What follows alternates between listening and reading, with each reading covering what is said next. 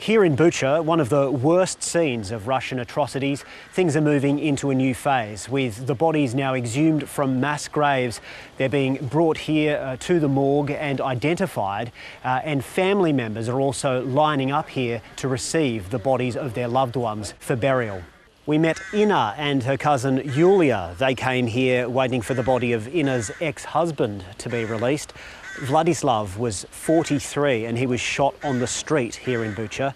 He had documents with him which made identifying him much easier than some other victims. They're now going to take him away and give him a proper burial. Nobody can believe that this would happen in the 21st century.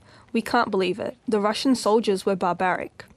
The UN Secretary-General Antonio Guterres has been to Moscow for talks with Vladimir Putin from the end of that big long table. He said he was deeply concerned about what he described as possible war crimes, but Vladimir Putin used the opportunity to deny Russia was involved in the Bucha atrocities, despite all the evidence, and he again claimed that Russia's invasion was justified.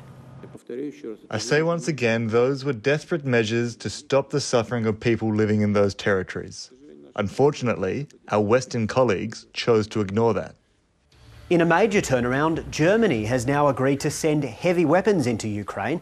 It's resisted until now. Up to 50 of these Gepard tank vehicles with anti-aircraft guns will be sent into Ukraine, and that's been welcomed by the US Defence Secretary, who was meeting with his counterparts in Germany. So we've got to move at the speed of war. And I know that all the leaders leave today more resolved than ever to support Ukraine in its fight against Russian aggression and atrocities. Here in Bucha, international teams are still working to help identify people's cause of death. Investigators say that some people were shot, others died in explosions or from shrapnel injuries.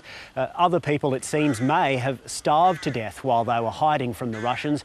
And then there were those who simply didn't have access to medical care.